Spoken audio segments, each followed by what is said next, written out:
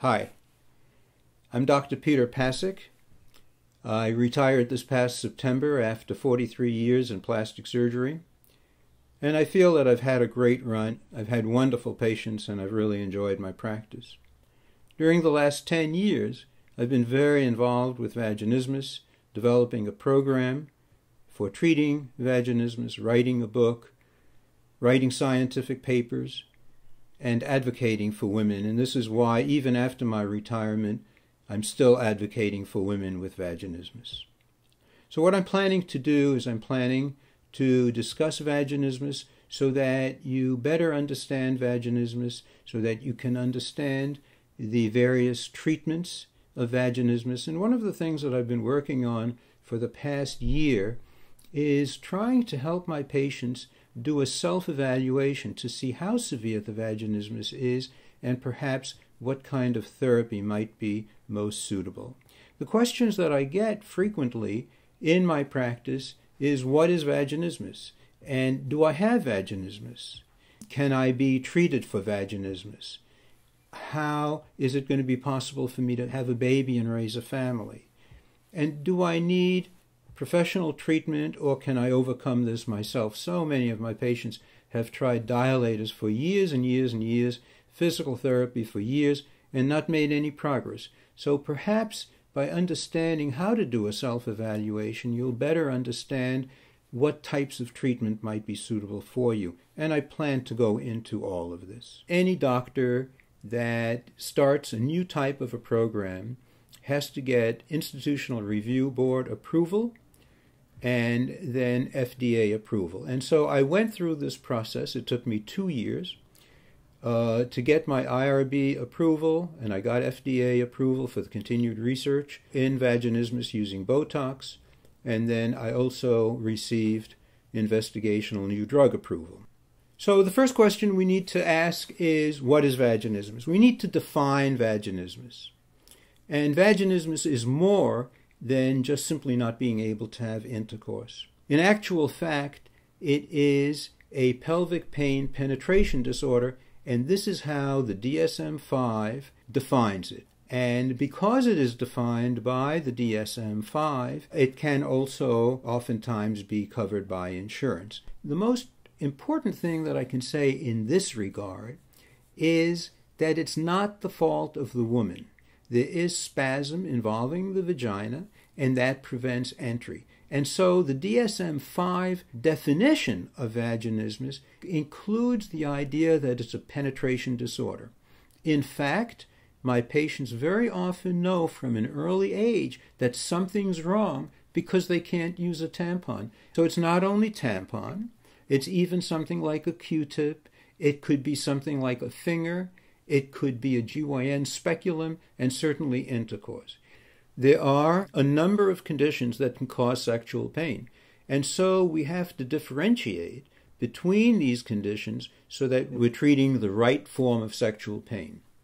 I'm going to use some words that perhaps you won't understand. These words are well described in the book that I showed you earlier, and you can read about the different conditions. And these conditions would be vaginismus, vulvodynia, and vestibulodynia. And I'll briefly explain the difference between these sexual pain disorders. So in vaginismus, we know that there is probably spasm in most of the patients involving the entry muscle, and this is exactly where I've been injecting the Botox.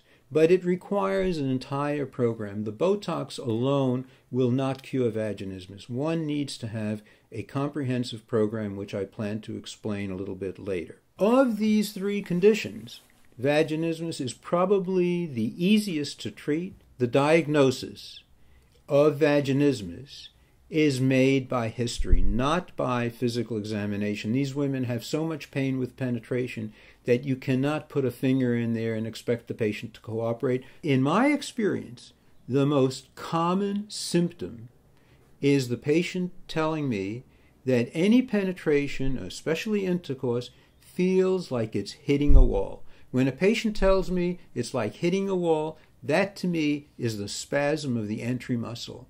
The finding is that this is like the vagina is like a tightly closed fist. if you make a nice tightly closed fist and you try to insert your index finger into that, you can't. It is as much a man's problem as a woman's problem. Certainly the woman has pain. But a man has pain too. A man has emotional pain. A man will say to me, Am I doing this right? I don't know. Nobody ever taught me how to have sex. I must not be a good lover. And the men actually blame themselves also for the difficulty with achieving intercourse. The fear and the anxiety can be overwhelming. And when we discuss later self-evaluation, we will discuss how fear and anxiety go into this. A woman will say to me over the phone, I can't imagine ever using those dilators. I'm terrified about using dilators because I know that I'm going to have to use dilators. And later I'm going to explain this when we're ready to start talking about the dilators and how things can be made easier in terms of the dilator. And coming into the end of my career, I began thinking, well, does every single woman need to have Botox? I sort of didn't think so. The people that I treated had tried dilators, they had tried physical therapy to no effect, but that doesn't mean that women can't treat themselves if they're given the proper information. In the same way that I make an evaluation based on pain scores and anxiety scores, that in actual fact a woman can do that also. And the way that would work is you would create a chart and you would write down pain and anxiety as two separate areas where you would rate them. And then I'd like you to rate your pain and your anxiety on a scale of 1 to 10. 1 being the least, 10 being the most severe. 1, able to use a tampon. 5, I'm not able to use a tampon well, but with enough time I can get it in and I have a moderate amount of anxiety. Or a 10, where it's just a tampon is impossible, don't even talk about it, it's not going to happen. Can we begin treating this type of a patient with dilators? Can we begin treating for a long enough period of time and progressively enlarging the diameter of the dilator until such time as they can have intercourse? The problem that I found after several years of treating patients is that the number 5 and the number 6 were made too long. And in actual fact, the vagina is about 3.5 inches in length, so we don't need a dilator more than 3.5 inches in length. And so I collaborated with Shelley from Crystal Delights and worked with her in terms of creating Pyrex glass dilators that were all 3.5 inches long. And we started with the smallest dilator, the number 3 dilator, and we made all the dilators the same length. This is the number 3, this is the number 4. We also developed an ergonomic fit for the vulva, so that instead of there being a disc, this is a much better fit on the vulva. As you're treating yourself, I'm going to recommend that you dilate 2 hours a day. I recommend dilating an hour in the morning and an hour in the evening if you have the time. If you're rushing off to work, then just do the 2 hours in the evening. I would like you to sleep with the number 4 medium dilator every second night. So for the first month, you'll be dilating 2 hours a day, and you'll be sleeping with the number 4 medium dilator every second night. You will progress as you're able to, and some women can progress more quickly, and some women more slowly, and sometimes fear and anxiety are still playing a role, oftentimes.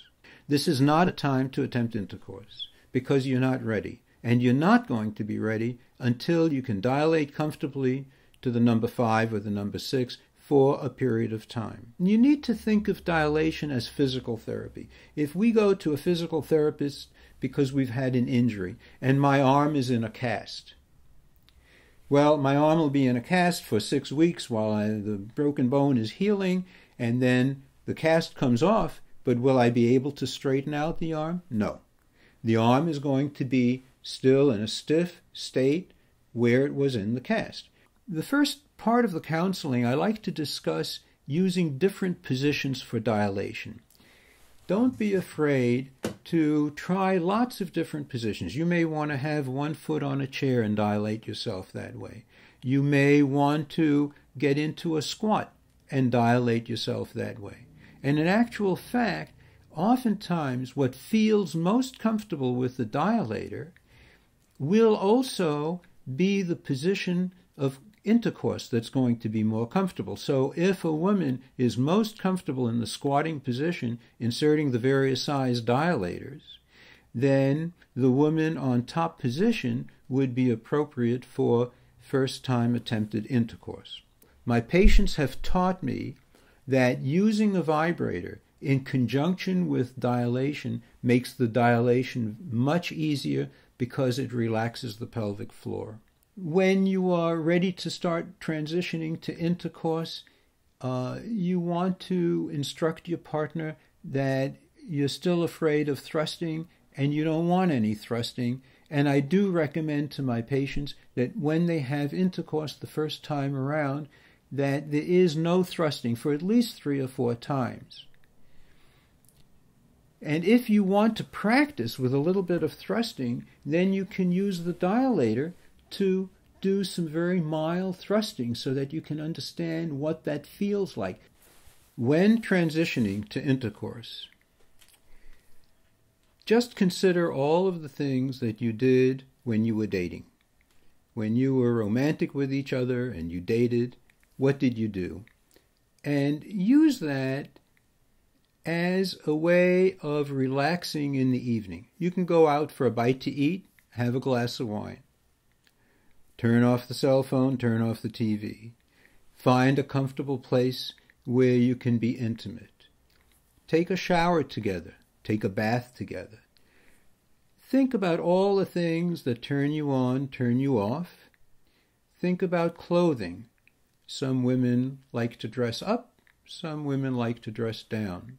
Some men like to see their honey in a see-through negligee, and some men like to see the women naked. And so you need to have communication with all of this in order to begin that process of transitioning to intercourse. And then you get also into the problem of leg lock. A woman will have a situation where the thighs pull together. The thighs just lock, and we call that leg lock. And it's uncontrolled, and it is a protective mechanism anytime penetration may be attempted. So if we're going to progress to intercourse, then how do we overcome leg lock? By using a position where it doesn't matter if the legs lock. So, for example, in my counseling, I've recommended that patients try a spooning position. In a spooning position, entry is from behind, and it doesn't matter if the thighs close. Just about everything that I've discussed is in this book, When Sex Seems Impossible, Stories of Vaginismus and How You Can Achieve Intimacy. It is my feeling that if you want to get started with a program, you can order the book from Amazon or the Kindle version, and you can also order the glass dilators from Shelley Crystal Delights, and her information will be on one of the slides. Shelley will take care of distributing these various articles and educational resources. She will distribute the glass dilators. She's done a nice job with that. The glass dilators are very good. I've used them for years. She'll be distributing the book. And Shelley also has a DVD that I made about 2 or 3 years ago that we gave our patients on how to dilate. And the DVD covers this topic from a slightly different point of view, where they've already had the Botox and they've already had the counseling.